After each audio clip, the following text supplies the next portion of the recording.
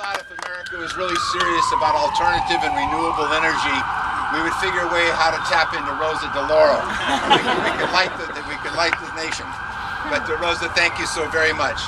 All of America knows Rachael Ray.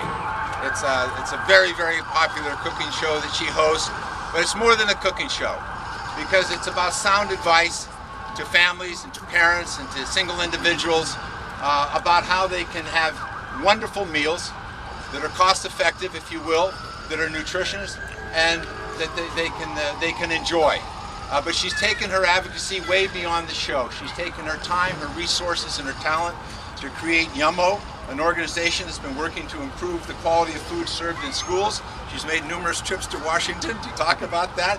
She's one of the reasons this bill is moving along, because she's a very impatient person. And,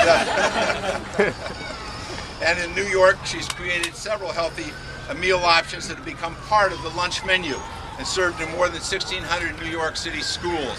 And that's an important part of this legislation, that we're allowing access by other organizations to participate in implementing a menu for school lunches that are exciting, that are nutritional, that are healthy, that allow children to have the uptake in those foods that are so necessary to them.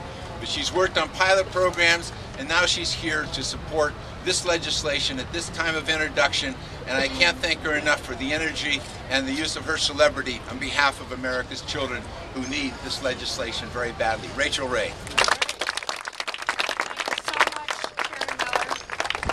Life's little ironies, this beautiful iPad that my husband gave me to organize my thoughts for today just decided it was too hot to work, so I'm going to have to ring this.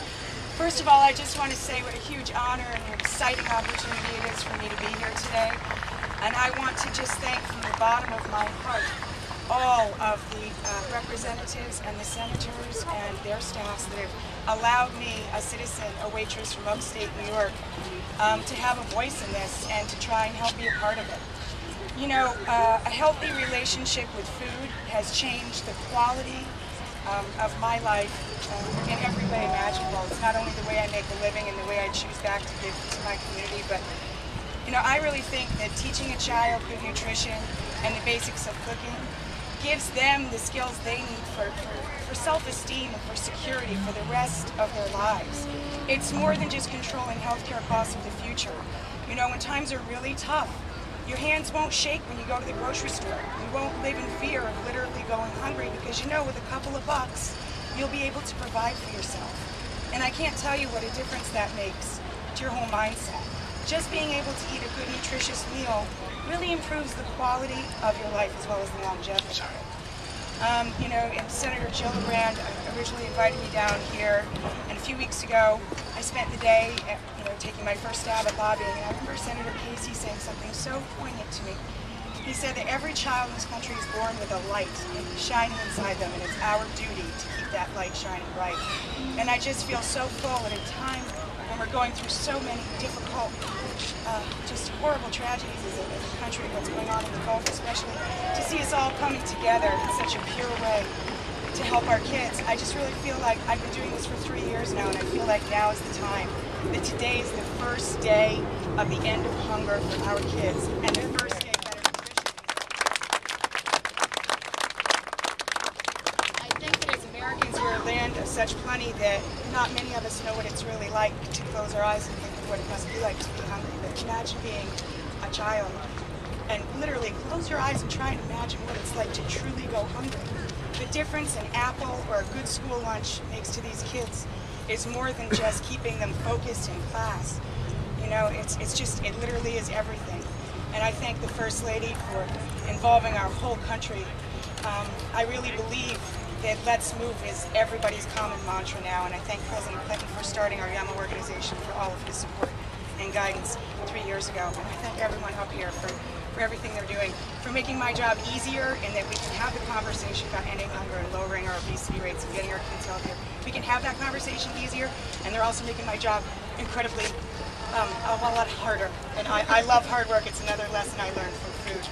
They're giving me the opportunity, and Mayor Bloomberg's giving me a lot of opportunity in New York City to plant gardens, to teach, to spend time with our kids, get into the cafeterias and out in the community.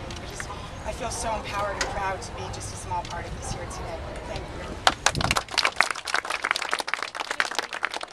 Rachel, thank you so very much. Thank you so very much for being here today, but also all of your work that you've been doing before the introduction of this bill.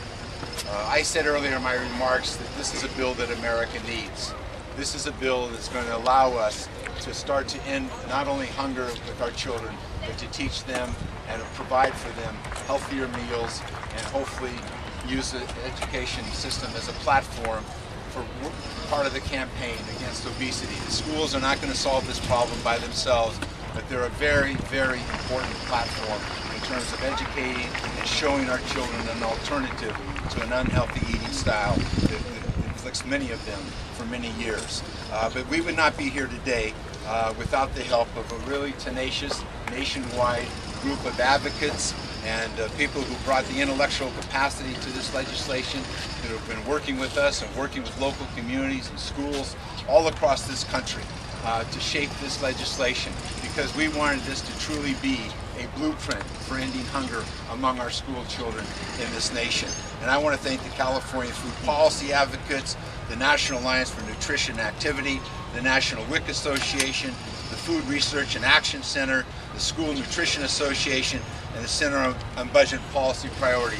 Thank you very much to all of you for your advocacy.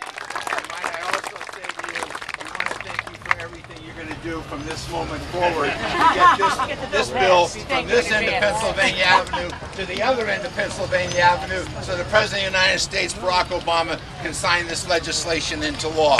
So thank you very, very much.